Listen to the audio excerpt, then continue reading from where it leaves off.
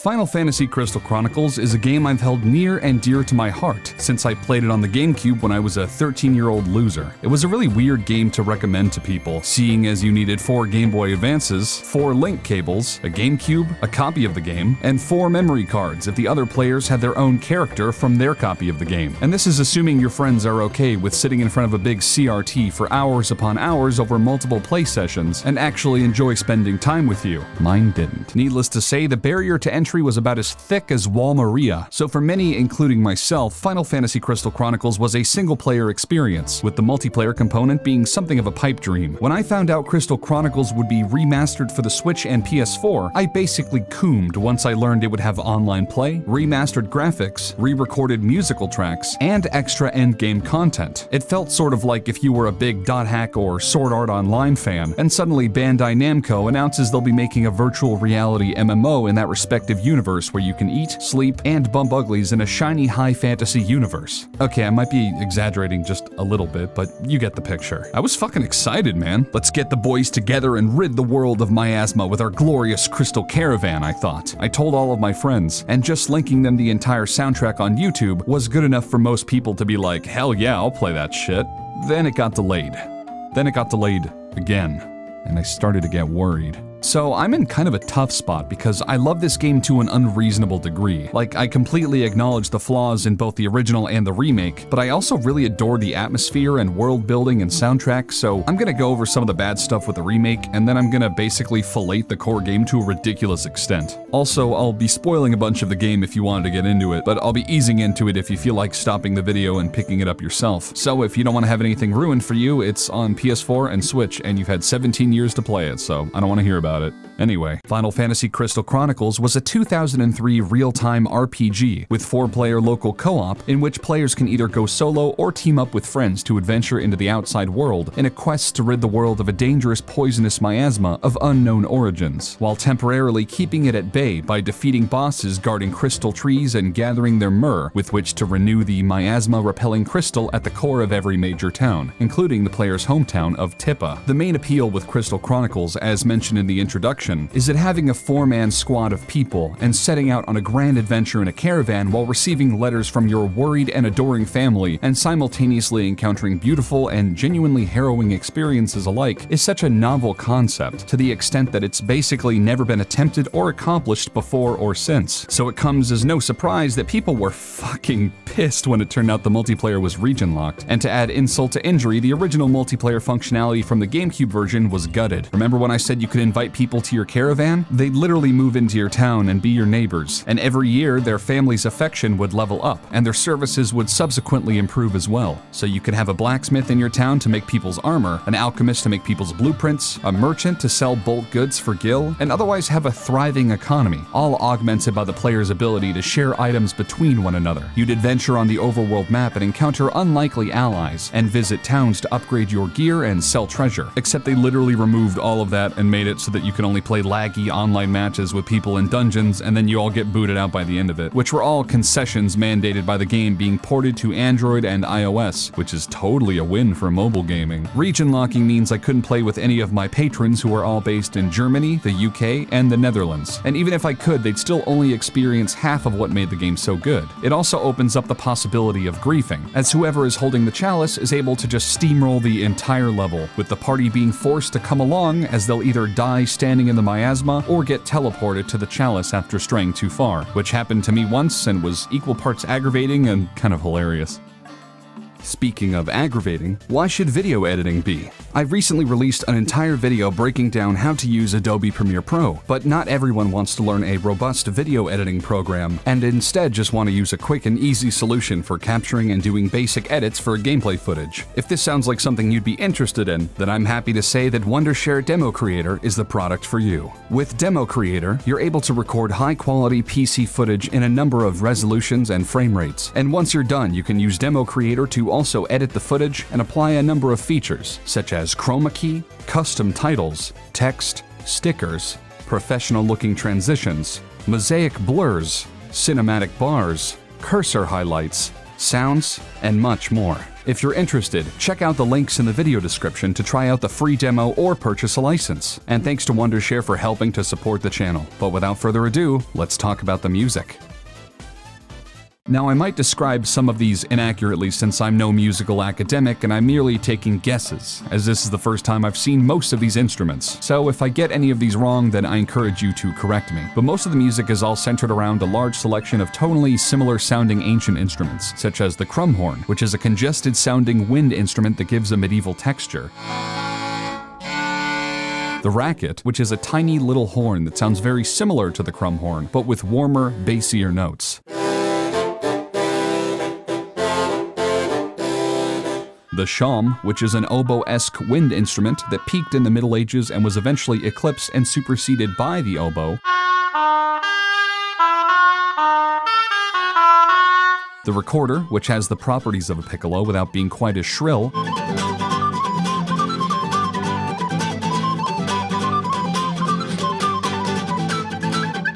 The serpent, which is a brass instrument whose name becomes apparent upon seeing the instrument itself and sounds like a gentle trumpet.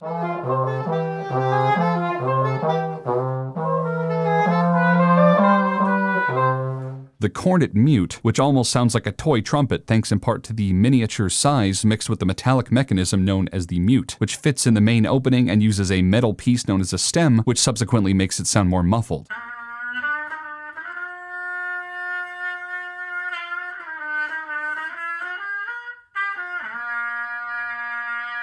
The portative organ, which sounds like a mixture between an organ and bagpipes, and I didn't realize just how small it is for being an organ.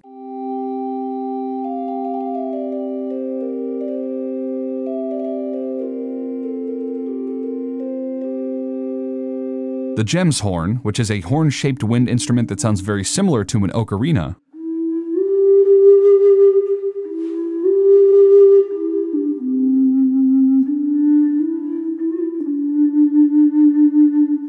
The bagpipe, which is, you know exactly what a fucking bagpipe sounds like. The psaltery, which is a plucked stringed instrument often played on one's lap or on a table.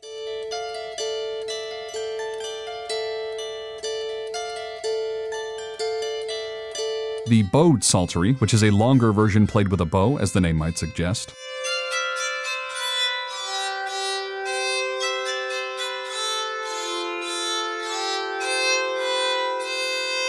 The santur, which is an Iranian hammered dulcimer, which uses two feather-light hammers known as mezrabs, which produces tones that sound uncannily like a mixture between a piano and a harp.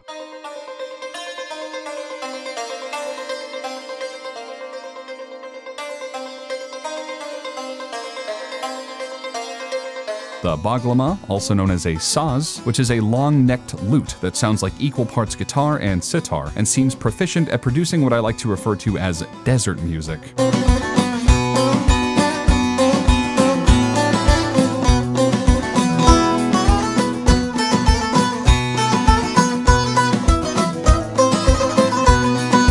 Speaking of desert music, the hurdy-gurdy is one of the coolest instruments I've ever seen, which I knew nothing about before researching for this video, and found out it's an incredibly unique instrument which can accomplish a lot with a looper pedal, as this clip will clearly show.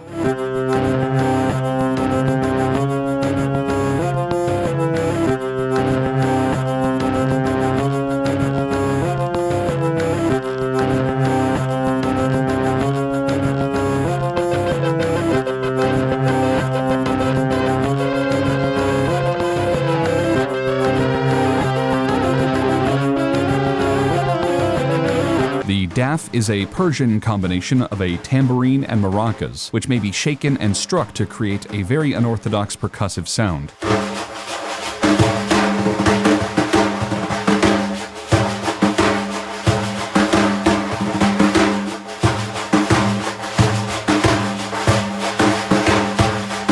The lute, which is a 24-stringed guitar capable of producing darker, more resonant notes.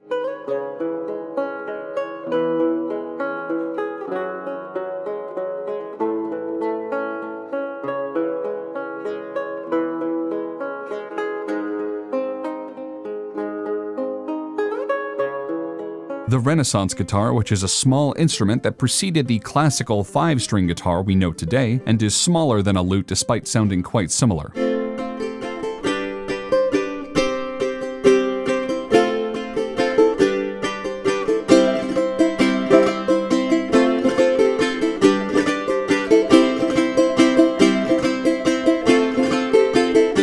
And the 10 drum is one of these.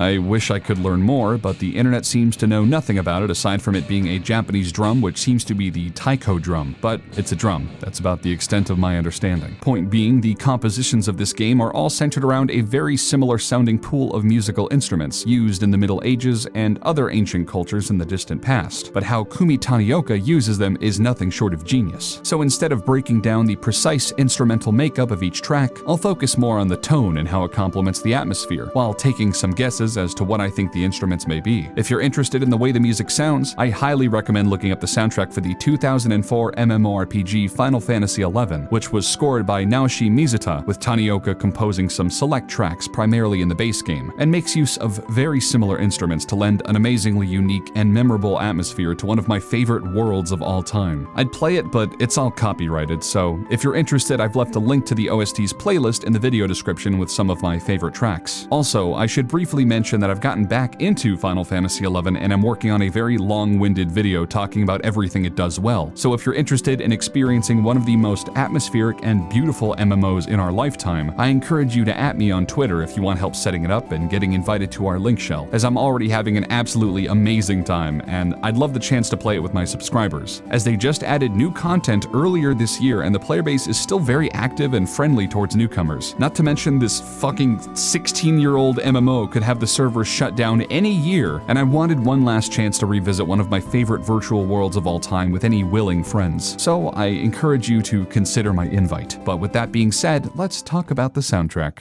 The title screen song Echo of Memories is a somber, eerie melody with only 4 bell notes that gradually increases in volume before fading out, which hints at the ominous truth the player will eventually discover at the ends of the earth and will be reincorporated verbatim later on.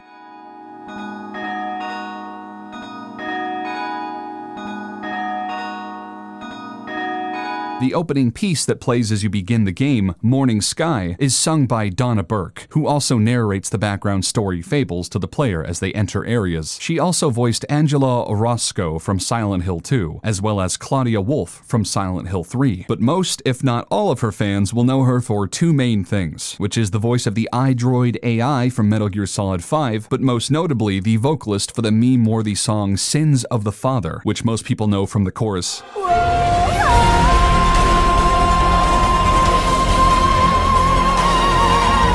Morning Sky is truly fantastic, as it sets up a nostalgic, adventurous tone to hype up the player for a grandiose tale of ambition and bravery with lyrics to match. The strong percussion gives a driving force necessary to motivate oneself to dive into danger with no reservation. Throughout the song, the player will see the Crystal Caravan preparing to leave and waving goodbye to their loving families, while also emphasizing the importance of the town crystal, which will eventually be shown to keep the miasma at bay and keep the player's family safe.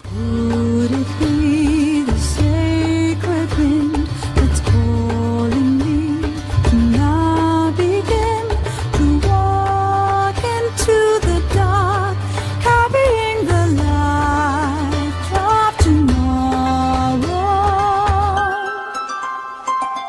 People were understandably upset when they found out it was re-recorded and Burke changed up the tempo by adding syncopation to the rhythm, but it didn't bother me too much, namely because while the original track was amazing, I could imagine myself being a composer and saying, the tempo is too robotic, let's like spice it up a bit.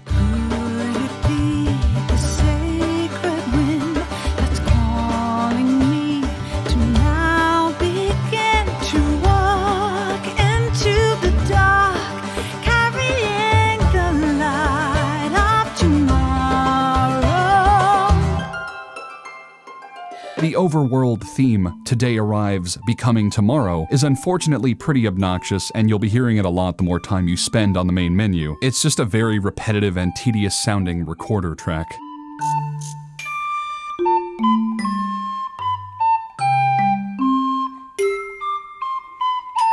The Riverbell Path theme, Departure, is a nice relaxing introduction to the first and easiest level of the game, with some introductory strumming preceding some gentle strings playing beneath a recorder for the lead instrument to match the tranquil tone one might expect from a riverside location.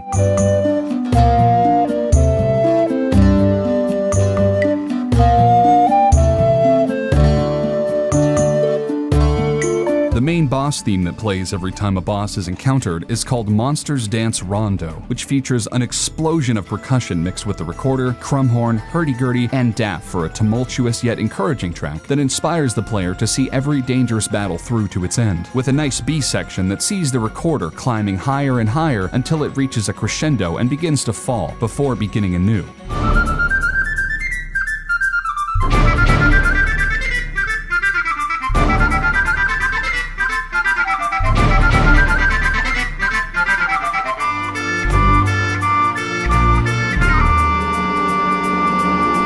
Every time the player completes the fight, they'll approach the crystal tree with their empty chalice and fill it up with the gloriously translucent myrrh, which they use once they return home to bless the town's crystal and bring another peaceful year of protection. The song itself, Water of Life, is primarily psaltery and recorder-oriented, but my favorite part is when you collect a full chalice of myrrh and listen to the beautiful string composition as you and your party gaze at your tranquil reflection.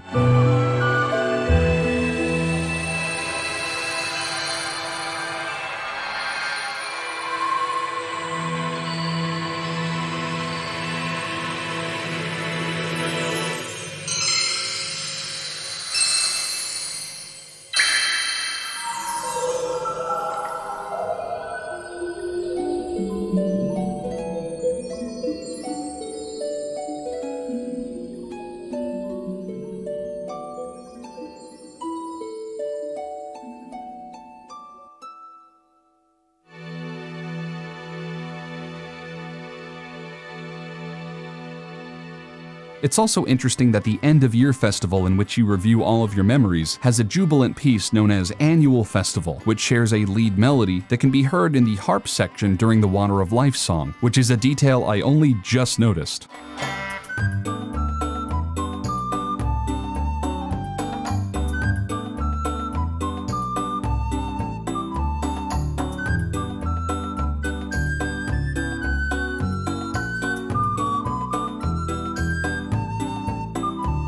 My favorite track in the entire game might be the song that plays at Port Tippa, Moving Clouds on the River's Surface. In spite of its simplicity, it conveys a relaxed, lackadaisical mood like the player is kicking back in the green grass and staring at the clouds slowly floating by, as the name might suggest.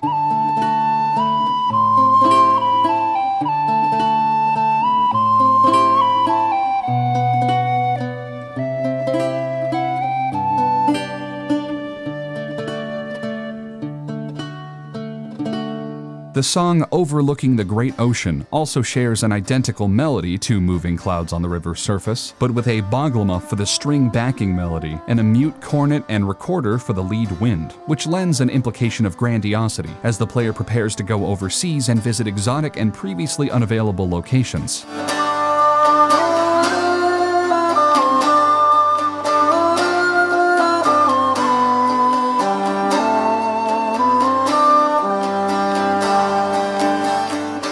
Mars Pass is a tiny yet industrious city with 2 blacksmiths and a merchant, which marks the first time the player will truly have access to crafting outside of their hometown. But the song Echoes at the Mountain Peak invokes the idea of a moderately bustling civilization in spite of the cordoned-off state of greater society.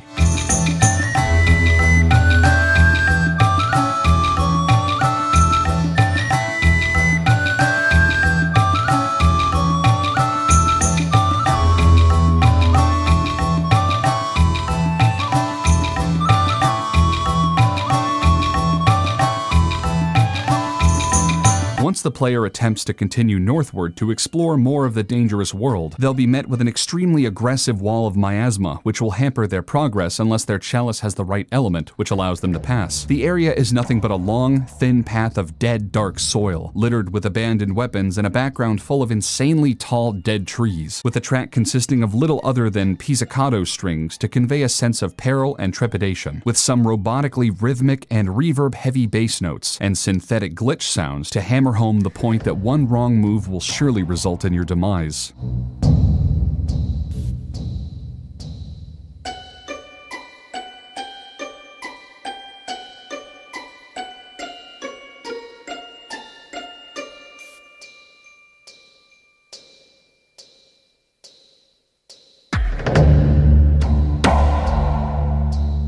Alphateria's song, Prosperity and Tradition, sounds like the manifestation of the biggest population in the game, with a similarly social aesthetic heard in Mars Pass, but with a more ambitious tone using a recorder and baglama as the lead instruments.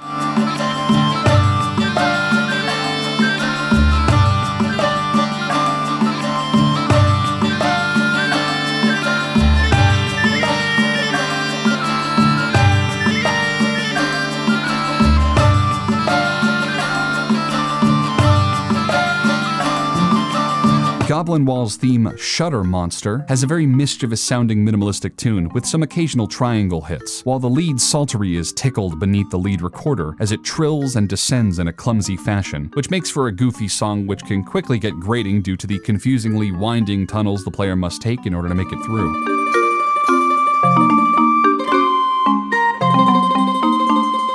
Eventually, a crumhorn accompanies the tracks before looping us back to the introduction.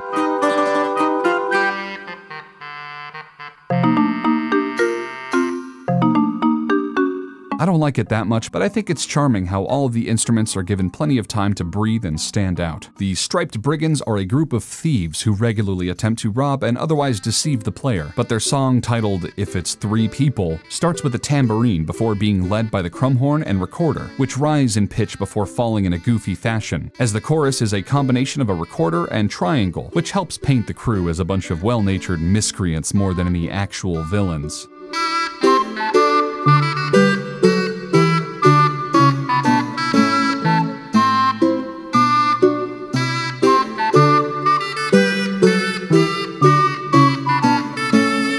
Eventually, the player will encounter an abandoned village known as Tida, where the narrator explains the tragic backstory. The villagers eagerly awaited their caravan's return, but for them, the crystal would never shine again. It is said that not a single one of them tried to escape. All stood fast, waiting for the caravan, hoping to the very end. The atmosphere is enhanced when you read some of the signs that describe the village's formerly sunny state, as well as one that supports the narrator's story about the villagers never faltering as they waited for the caravan's return. The track titled Eternal Oath is a pan flute playing a spiritless lead melody, with the 10-drum leading some somber support later on in the song's quieter sections.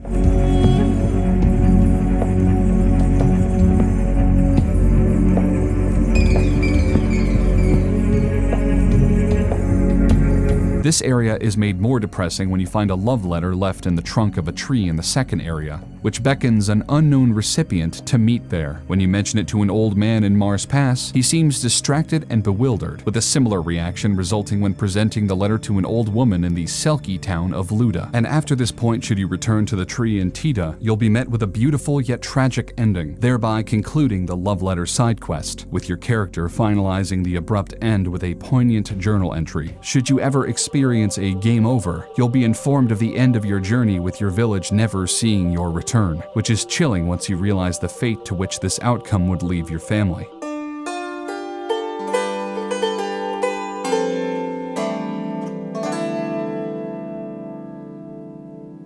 Moshet Manor is a luxurious dwelling owned by Jack and Maggie, two regal monsters who employ a number of tonberries to do their bidding, including cooking and bookkeeping, but the music is a snooty and pretentious mixture of recorder and crumhorn to convey a sense of hedonistic overindulgence, with some gentle lute strumming to maintain the song's tempo, which makes for a very nice change of pace after facing death head-on in Tida. It has a warm, cheery, silly tone to it which adds a lighthearted atmosphere, combined with the humorous entrance which shows Maggie throwing a tantrum as she impatiently awaits her dinner, while Jack does everything he can to arrange her meal as the tonberries slowly waddle into the kitchen, enhanced by Moshet Manor's song being titled Maggie is Everything.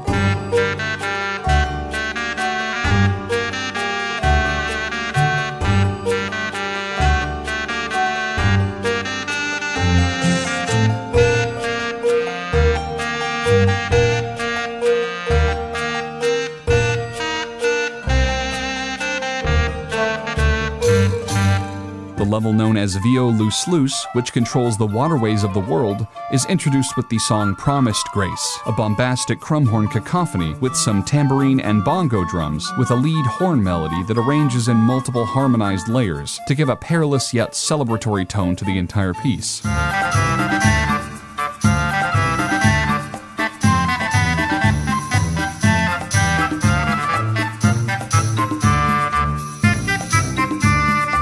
Later on in the song, most of the percussion, save for the shakers and the daff and a light triangle hit, are removed in order to emphasize the recorder, before all of the other musical layers come in together and loop back around to the introduction.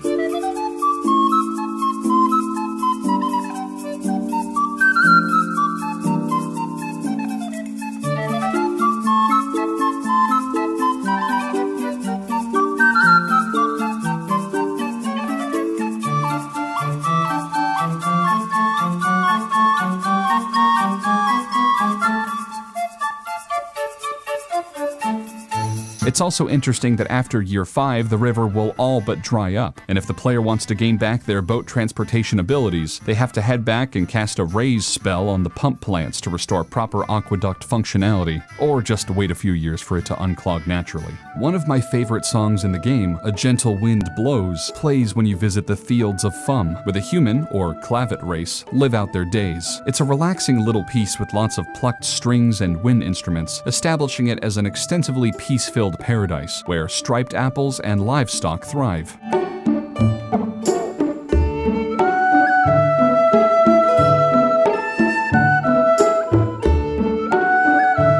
People might also recognize this sort of musical style as the theme of Burna Village from Monster Hunter Generations, which conveys a similar sense of organic life mixed with tranquil nostalgia, using string instrumentation with appropriate vibrato to emulate the affect of a human voice with just a hint of beautiful sadness.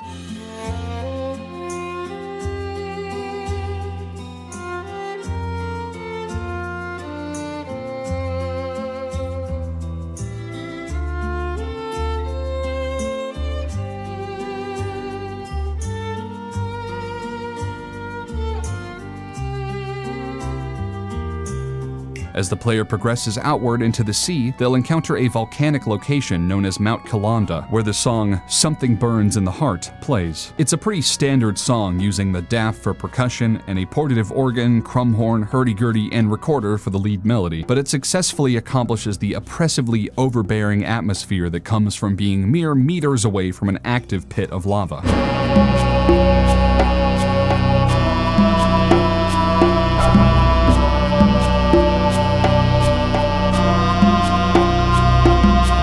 The player will eventually need to make their way towards Luda, the home of the Selkies. It's here that you will quickly realize, if you're perceptive enough, that every character with whom you speak will secretly pickpocket you, leaving you with gradually less skill than you had coming in, as Selkies are commonly known for being little more than pickpockets or thieves. The song Leaving the Body Freely is mainly Renaissance guitar with some recorder, but it's technically progressive classical music being played in 7/8 time signature, lending a nice sense of camaraderie and exotic danger to the track.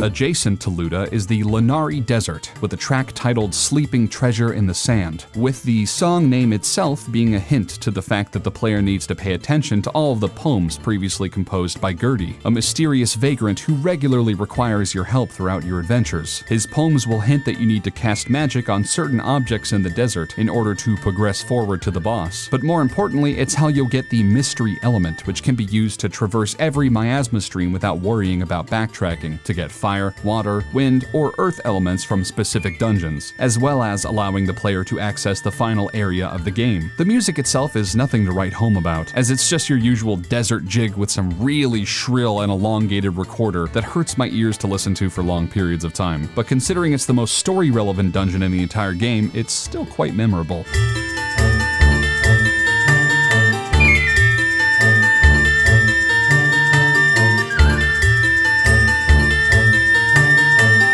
Connell Keurig is one of my favorite tracks in the game, as it has a ploddingly slow tempo with water droplet sounds and a whimsical yet sad lead recorder. It's said that this is where the Selkie home was originally, as hinted by the name Aiming Towards the New World, and this area is the key to a tragic questline centered around a Selkie named Denam, whom you meet in Shella, and he tells you he's interested in the possibility of portable crystals. Occasionally he becomes more ambitious, as he'll soon write letters telling you about the possibilities of humans being able to rid the world of miasma, and his theories about why he thinks he could make it happen. Eventually he'll begin writing you discouraged and increasingly disconcerting letters, and at one point he'll write to inform you that he's begun to consume the miasma-infected water in the hopes that he can build a tolerance, telling you that drinking the aforementioned water brings him great pain. Eventually he'll write to you suggesting that you're closed-minded for doubting him, with the header spelling out that he's writing to you from Connell Keurig. If you head to his last known location, you'll make your way through an area before fighting a Sahagin, which, when killed, drops a bandana. Upon examining the article of clothing, it will mention it's inscribed with Denam's name.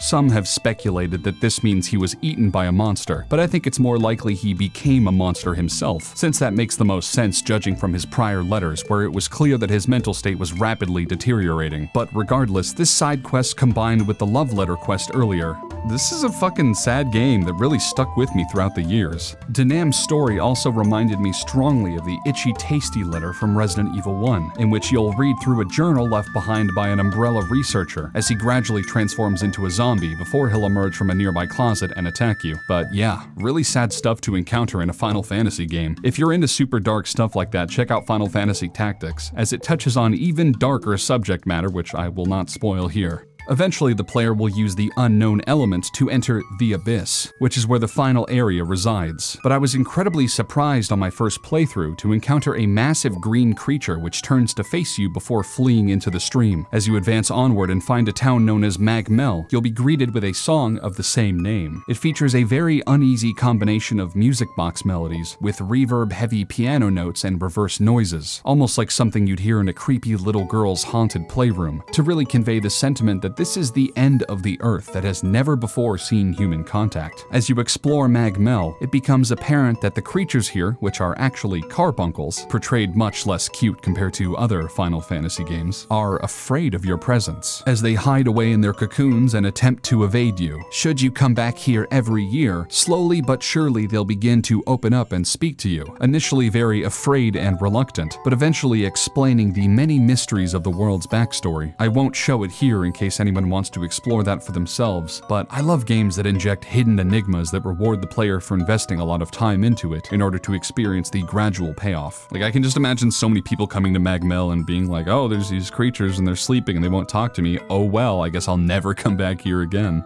I could explore a little more about the game, but for now I think I'll leave it there. Despite the botched multiplayer and the long loading times, I think it's still a perfectly serviceable game for anyone who's never experienced the original on GameCube. It's not the best Final Fantasy game on the market, nor is it the most fun to play, but it's a thoroughly enjoyable experience that I'm glad I was able to relive along with my group of friends. If you want to check it out, apparently the Switch version is the most optimized, with the PS4 version having longer loading times. But if you're into trophy completion, then go for it, even though it doesn't have enough trophies to include a platinum. Anyway, yeah, thanks for watching.